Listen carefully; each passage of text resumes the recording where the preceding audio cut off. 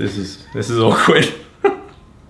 Change your shirt. Alright. What happens if a bank valuation comes in lower than the purchase price? We've seen it a lot lately.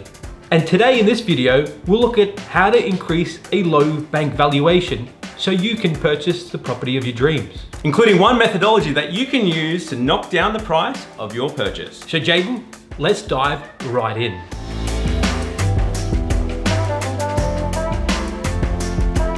So Jayden, what happens if the bank values your property less than the purchase price? Yeah, Josh, this is something that is surprisingly common with brand new purchases that are off the plan and that have happened recently. In fact, we saw it in one recent case with some first home buyers that purchased a unit in Wollongabba. While their purchase price was $527,000, we had bank valuations as low as $485,000. That's a reduction of over $40,000 from purchase price to the valuation. So why is this an issue? When you buy a property these days, the bank will get an independent third party, a property valuer, to look at the property. They'll walk through and make sure what you're paying on paper should be what it's going to be worth should the bank have to sell it worst case. And this is where the problems begin.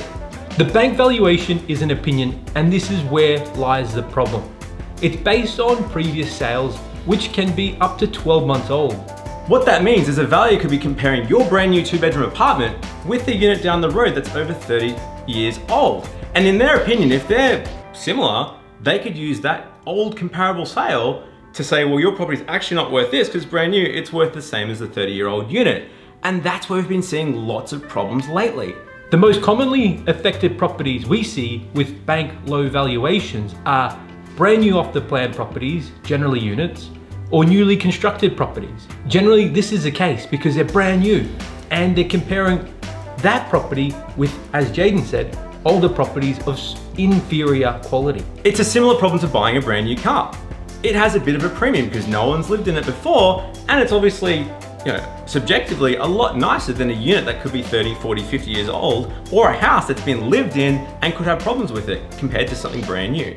So how to fix it? These are our 3 big tips that will help you get the bank to increase your valuation. Number 1, challenge the valuation. Now, I hate to say it, but this has a pretty low chance of going through.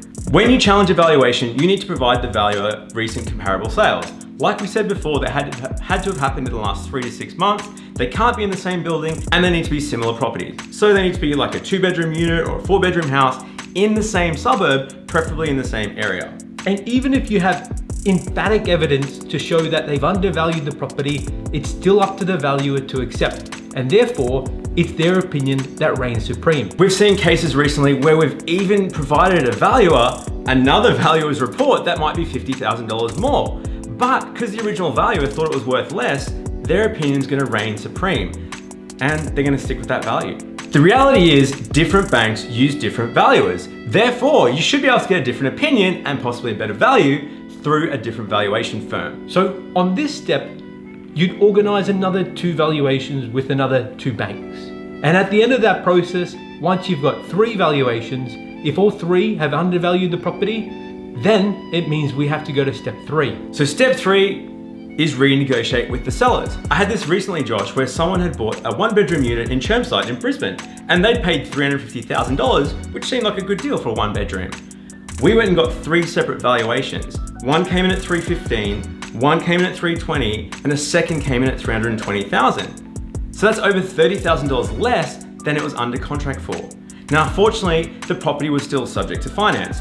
So the owner was able to go back to the selling agent and say, well, hey, this bank says it's worth $315,000 and these 2 say it's worth $320,000. I want you to reduce the purchase price to $320,000 so I can still buy it. So if you've still got a finance clause, that's an excellent opportunity. Sometimes the seller won't be open to negotiations. And at that point, you've really got 2 options. Option 1 is to walk away.